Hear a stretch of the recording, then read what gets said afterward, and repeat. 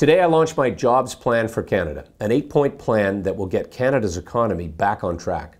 Justin Trudeau's response to COVID-19 has been to open the financial floodgates for individuals, but he has failed to provide the supports and the conditions that employers need to keep jobs alive. Businesses are in serious trouble, and millions of Canadians are unemployed. We need to shock the system back to life. This will require bold action, and believe me, the plan is bold.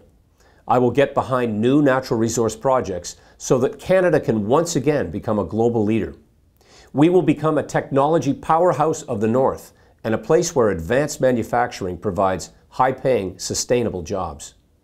We will be transforming our tax system so it will no longer be a hindrance, but a driver of job creation and growth.